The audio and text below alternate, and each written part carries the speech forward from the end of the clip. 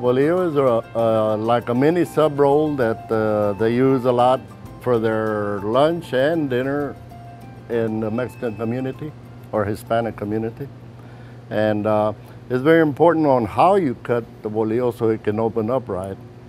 And steam has a lot to do with the opening also. I'm going to show you how the scoring goes on the bolillo dough. When you score it, you cut at an angle, but you cut like a C backwards.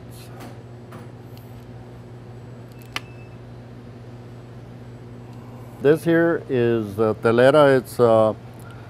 It's a sandwich roll.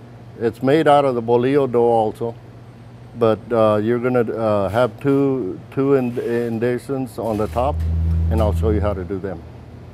Okay, on this here, you want to keep the middle puffy, and the sides here, you just want to kind of go like that. This is the way you put the two indentations on the teleras.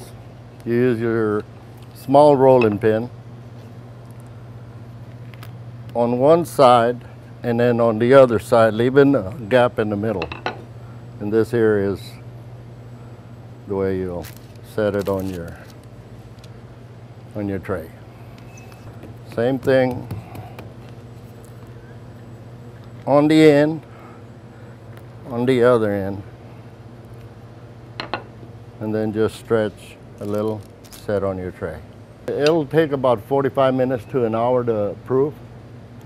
You bake these at, start off at 425, give it 20 seconds steam, and then drop it down to 380 for another 15 minutes.